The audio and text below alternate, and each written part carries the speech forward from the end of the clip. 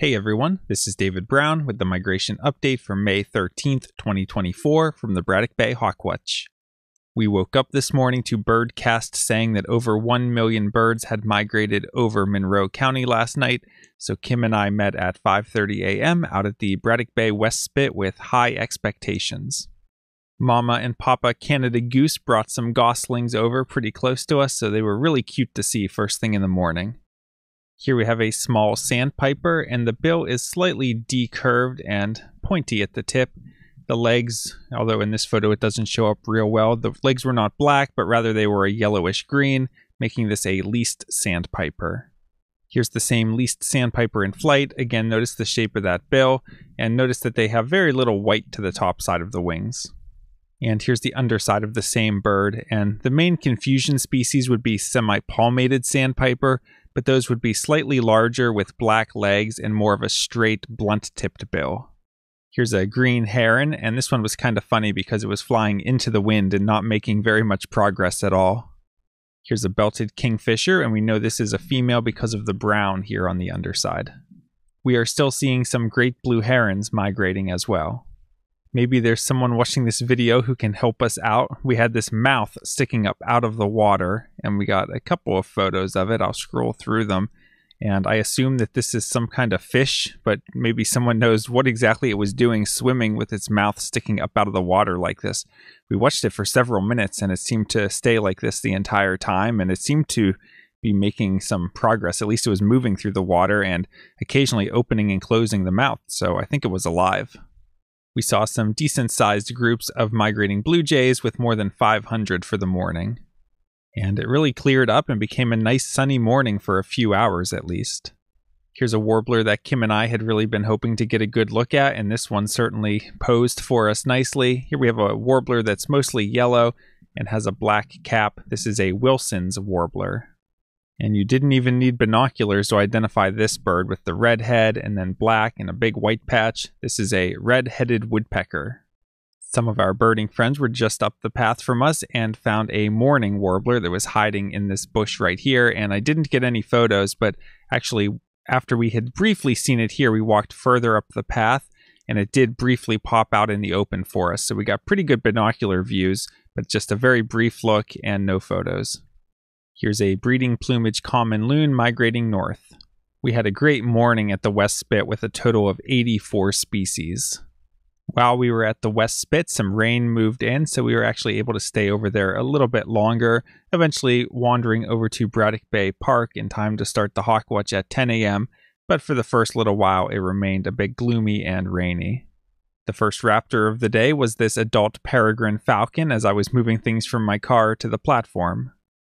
We had a nice moderate southerly wind throughout the morning, and that was great for migrating sharp-shinned hawks such as this juvenile, and we ended up with around 75 sharp-shinned hawks today, so it's a really good day compared to recent numbers, but much less than we were seeing a few weeks ago. Here we have a small swallow with a raspy call. It's brown on top, mostly white underneath with a brown breastband. This is a bank swallow. Here's a bird that I spotted when it was way across the bay over the West Spit, and we watched it come across the bay towards us, and it ended up giving us a really nice look. This is a pileated woodpecker, and we know it's a male because of the red mustache. We had some nice looks at bobolinks again today, with at least 9 of them down in the grass. We had a flyover flock of 24 American pipits. Note the white eye ring, a little bit of markings to the upper breast, and white outer tail feathers. Here we have some birds that are tan underneath with some black on the face and a yellow tip to the tail. These are cedar waxwings. Here's a small buteo with somewhat pointed wings. We see some brown markings to the upper breast and a tail with narrow bands. This is a juvenile broad-winged hawk, and it seems like we're finally getting more juveniles than we are adult broad-winged hawks. Here we have a bald eagle that's an older immature. It's getting really close to the full adult plumage, but we still see some black here in the head and tail and some white throughout the underside. By midday, it was really starting to clear up. We got a lot of sunshine. The winds continued to be out of the south, eventually shifting more towards the southwest, and it became quite warm in the afternoon with temperatures into the low 70s. Along with those southerly winds and sunny skies, we got lots of broad-winged hawks, We had more than 800 of them for the day, which is the most we've had since May 1st. And in this photo, we can see it's a mix of adults, such as this one right here in the middle, where we can see the dark tail with the wide white tail band, and juveniles, such as this one over here, where we see more thin banding to the tail. And also, a lot of the juveniles that we see are molting their inner primary feathers. Here we have a hawk with a long tail and long wings with rounded wingtips, so we should be thinking accipiter. This one has a very squared off tip to the tail because all of the tail feathers are the same length, and a small head with sort of a bug-eyed look. Look how big the eyeball looks compared to the smaller head. So this is a sharp-shinned hawk, and we see some vertical brown streaking, making this a juvenile. Although interestingly, this type of teardrop patterning is more typical of what we see on juvenile Cooper's hawks. And a lot of the juvenile sharp-shinned hawks have kind of a thicker, messier looking streaking to them. So we do see some that are more Cooper's hawk-esque in this way. So you have to be a little bit careful. Just because you see this sort of teardrop streaking doesn't mean that it's necessarily a juvenile Cooper's hawk. Some of the Sharpies have this same kind of streaking. So we have to rely on the other field marks as well. We had 3 more peregrine falcons in quick succession, bringing the total to 4 for the day, which is the highest that we've had so far for any day this season. Here we have a large dark raptor with a large head. We see a lot of splotchy white throughout the underside, especially here in the wing pit area. This is an immature bald eagle. To my eye, this looks like one that would have been born last summer, and we can see that it's beginning to molt. So some of these inner primary feathers are starting to grow in, and also a few of the tail feathers. You can see they're really short right now as they're just growing in. Compare that to this bald eagle, which is also a juvenile, but this is what we would call a southern juvenile bald eagle, meaning this is one that was born south of us over the winter. So this one's in much fresher plumage. We see a completely even trailing edge to the wings, very little feather wear overall, still a really dark head and underside of the body, just really clean and fresh looking. Here's another sharp-shinned hawk. This one has a little bit of a messier streaking on the underside, and the compactness of this bird's a little exaggerated just because of the angle of the photo. Here's another hawk with a long tail, but thinner, more pointed wings and an owl-like facial disc. This is a juvenile northern harrier. We had a visitor today from out of state who spent most of the day with us, and I had actually met him last fall down at the Ashland Hawk Watch in Delaware.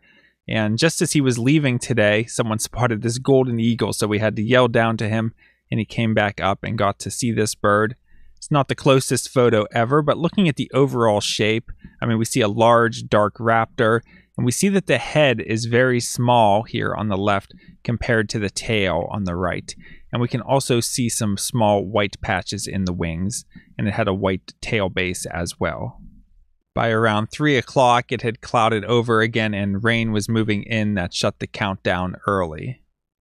From the Hawk Watch today, we had 61 species.